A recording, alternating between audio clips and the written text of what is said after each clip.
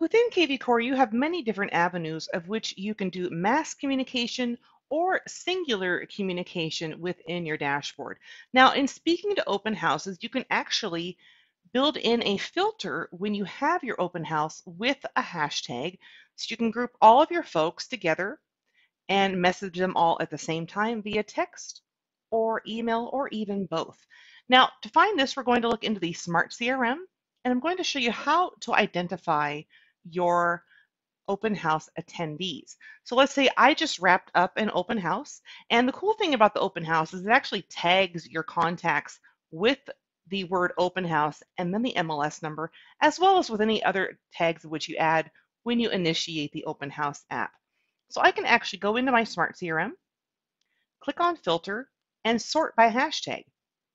I can click on lead details and then scroll down to hashtags and just type in the first few characters of the tag of which I'm searching for. So I'm looking for open house 4844488, which is this one right here.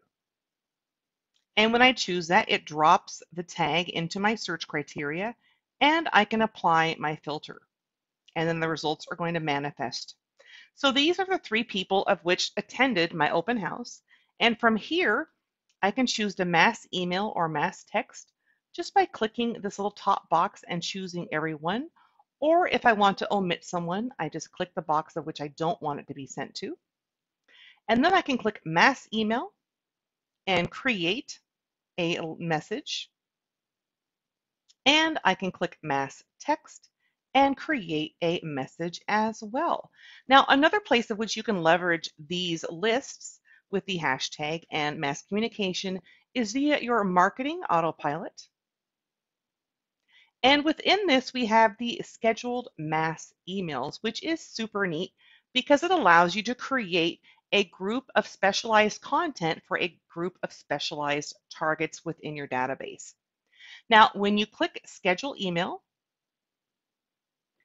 you can actually use it to send to contacts with a specific hashtag. And then, just like you did when you were searching for the hashtag on the Smart CRM, you put in the first few characters of the tag, choose the matching tag, and this is who the information will be sent to. Then, of course, you can create the date, time, and content of the message and schedule it out.